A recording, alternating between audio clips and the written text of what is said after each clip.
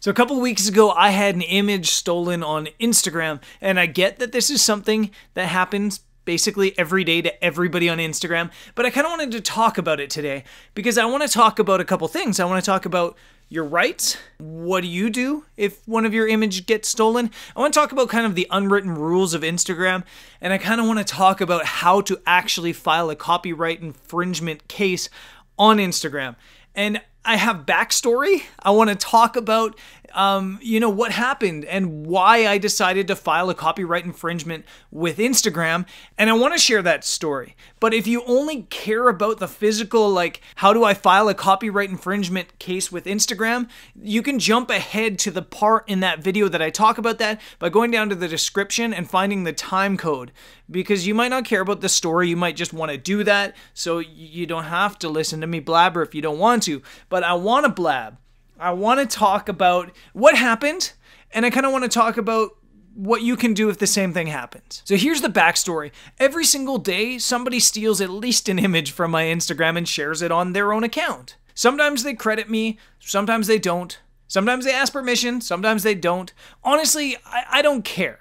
And usually if a share account reaches out to me and says, hey Brendan, we want to share your photo of Naxos Grease. Can we please do that with photo credit? I'll usually say, sure, just make sure the photo credit's in the first line of the caption and not hidden, and everybody wins. But the first thing I think I should mention in this video is that just because you're posting on social media doesn't give people the right to use your images without your permission. Just because you post something on Instagram doesn't mean that any share account in the world can then go use that image, take it down off of Instagram or screenshot it and then post it to their own account. By doing that without your permission, they're infringing on your copyrights. There's no terms and condition in Instagram that says by uploading to this platform, you allow everybody else on the platform to use your image on their own account.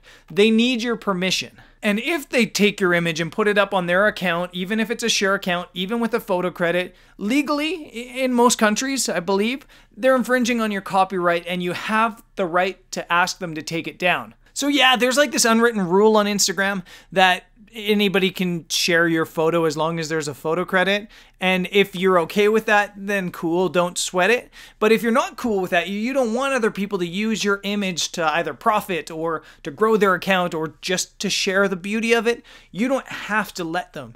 You can always file a copyright infringement case and have that image taken down from their account. So I'm telling you that for me, I don't care if somebody steals my image. If they want to take it on a share account, even if they don't ask permission, as long as there's an obvious credit, I honestly don't care. I don't worry about that. But there is a line, and that line is at commercial, and this is what got crossed the other day, and this is what brought on me filing a copyright infringement case with Instagram. And I kind of want to talk about this story, but I guess obviously I should talk about what commercial means on Instagram. Where is that line? And for me, that line is obviously commercial. It's directly commercial. It's not just, vaguely commercial. It has to be direct. That's the line for me. So, an example. If I took a photo of like a Starbucks coffee or somebody taking a drink of a Starbucks coffee, and then Starbucks then shared that on their own account with a tagline that said something like, amazing photo of Brendan Vanson enjoying a cool frap on a hot summer's day. That's not directly commercial, even if it is a brand and it is a brand's product. I don't really care about that. Yes, they should ask for permission, but if they posted that, I wouldn't really care. But now if Starbucks takes that exact same photo and has the caption something along the lines of, for a limited time only, enjoy a maple syrup frappuccino at Starbucks for the low price of $17.99, because I think that's what Starbucks costs. Head to your local Starbucks to profit from this great deal. Hashtag coupon in our bio link. Something like that that's directly selling something, I'm not cool with that. I'm not gonna let that slide. They're using my image to directly profit. And I'll be honest with you, that doesn't usually happen. The big brands like that don't really make mistakes because it's costly. Not only is it bad PR, but it's fiscally expensive. A brand once stole one of my friend's images for social media usage, and they had to pay up a settlement of over $10,000. It was crazy. And I would love somebody to steal my images and have to pay up that sort of settlement, because that's worth more than you can sell an image for social media usage for. So the big brands are smarter. They don't usually do this unless they make a huge mistake. Who usually makes this mistake are smaller brands that don't know the rules or think they're gonna get away with it just because they're a smaller brand. So let me rewind a couple weeks. I went onto my Instagram and I noticed that I was tagged by an Instagram account. I went and checked that Instagram account, and it was an account called @UnlimitedGrease that has nearly 200,000 followers. And I clicked on the image of mine and I checked it out, and it was a commercial usage. This is the caption they used. It says, "Stunning Naxos, stop wasting money on hotel bookings in Greece. Visit unlimitedgreece.com. Best price guaranteed and up to 80% discount. Direct link in bio. Congratulations to Brendan for the picture." Congratulations!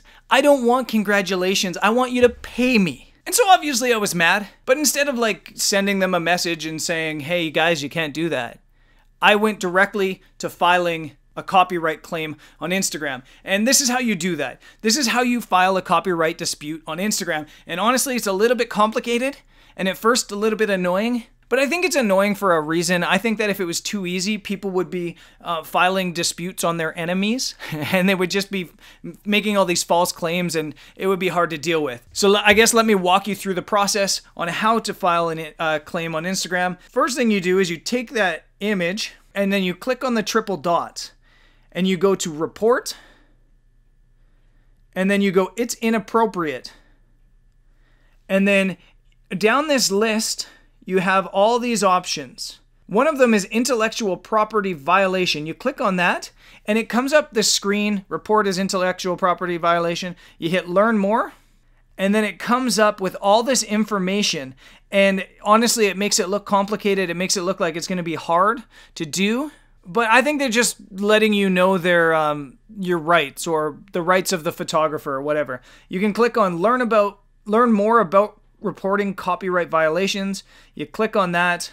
Again, you get all this information, a lot of facts, but you just go up to you can fill out this form. You click on this form, and then you click on copyright.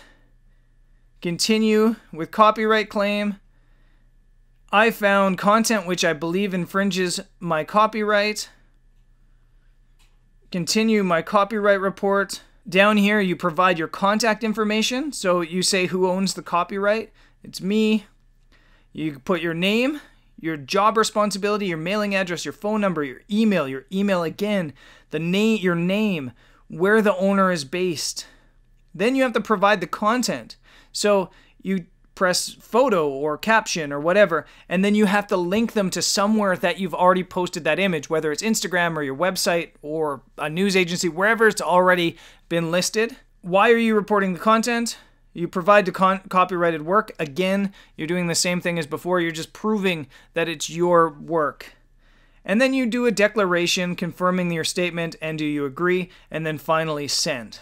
Now, it seems like a lot of work to go through, but it's worth it, because immediately after I hit send, the image was taken down off of that Instagram account. Immediately. There was no like delay, there was nothing. As soon as I hit send, it was gone. And to my amazement, within about an hour, maybe a little bit longer, I got an email from a human being at Instagram saying, "Thank you for submitting this copyright infringement case. We have reviewed it and we agree. Essentially, the content has been taken down and it has been dealt with." Now, I honestly don't know what that means, how they dealt with it, if they got like a strike, if Unlimited Grease got a strike, if they were warned, or really what happened. I have no idea. What I do believe is that they at least got warned, because I went onto their account today, which is now 2 weeks after this happened, and now all of the captions have the exact same caption. It's still commercial, but now instead of saying like congratulations to the photographer, it says photo courtesy of, and then whoever the photographer was, which gives me at least the impression that they're now asking permission to do that. So in the end, I think Instagram did pretty well, to be honest, although I really do wish they would take greater action against accounts like this. If an account has like hundreds and hundreds of violations, that account should be down. they shouldn't get warnings. It should be down right away, in my opinion. But they did at least take down the image that I reported, and they did it really quickly, so I'm pretty happy with that. In general, my kind of thought process on copyright infringement on Instagram is simple. If you steal my image and you don't use a photo caption, I'm going to write you a message quickly saying, please either take down my image or include a photo caption, or I'll be forced to send a copyright violation form to Instagram. And then I don't even follow up on that. I just assume that they'll either do that, or I don't really care. If it's not commercial, I honestly don't care. I don't want to waste my time on this stuff. I want to spend my time taking pictures. And I have kind of this big rule in my business in that I don't waste time. So I don't waste time chasing down people that have infringed on my copyrights. Time is so valuable, and I don't want to spend it that way. I think a lot of photographers spend so much time chasing down people that have stolen their images or used their images improperly that they could really spend that time much more usefully, or at least out in the field taking pictures. It's just not worth the stress for me anyway, at least with the small stuff. So my rule in business, don't sweat the small stuff, and time is so valuable, so don't waste it. And I don't waste time discussing with brands that have stolen images. I don't negotiate with copyright infringers. I just submit it and move on. I don't want to spend my days arguing. I want to spend my days taking pictures. And that's exactly what I'm going to do on the next episode. I've got a bunch of new toys, and I'm going to get out in the field and take some pictures with said new toys on the next episode from here in Canada. And I guess I'll see you there. Peace.